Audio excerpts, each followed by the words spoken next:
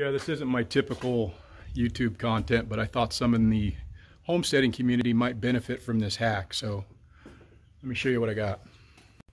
Yeah, for small batches of birds, this feed and water system works quite well up to about the first week, week and a half.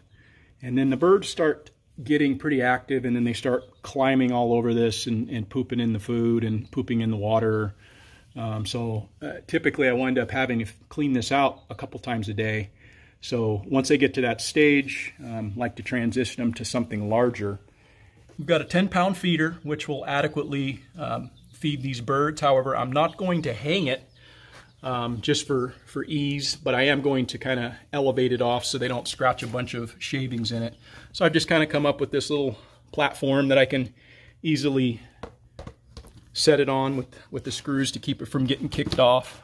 Yeah, so what I've done is basically just taken some old pipe insulation that I've had laying around and repurposed it by taking and wrapping it with duct tape. It just slides down over the top. It doesn't provide them enough clearance to be able to stand on it. However, they can get their heads in there and eat to their heart's content. If they do decide to jump up here, that's not really going to be too much of an issue because even if they crap up here, it's not going to go in their food. So.